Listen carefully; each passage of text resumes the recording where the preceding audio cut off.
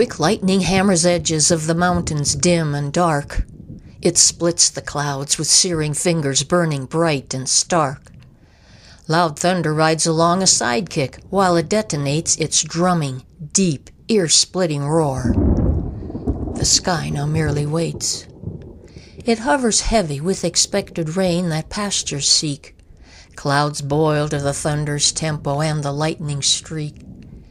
They cast an eerie shade of green while blocking out the sun and threaten there'll be violence before the day is done. The ground is chopped and chewed by horses' hooves that stomp and tramp when dancing to the weather's raucous music in the camp.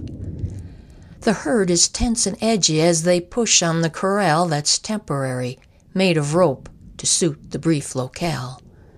Quick footsteps of a cowboy fast approach the high-strung herd. His duster flares like bat wings as he croons a gentle word to soothe the agitation that rides bareback in the pen and tries to earn a higher score than that of mortal men. Soft-spoken words and soothing hands dissolve the herd's unease. The cowboy strokes a buckskin as its mane lifts in the breeze. He's back in camp to find a rested horse to search for strays. His favorite ride's the Mustang that he's used for several days.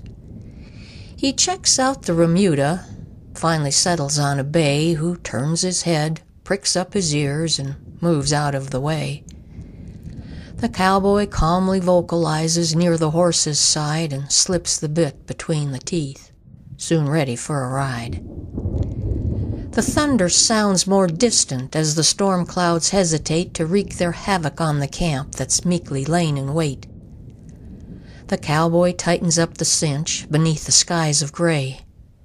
He'll take this outdoor office over Wall Street any day.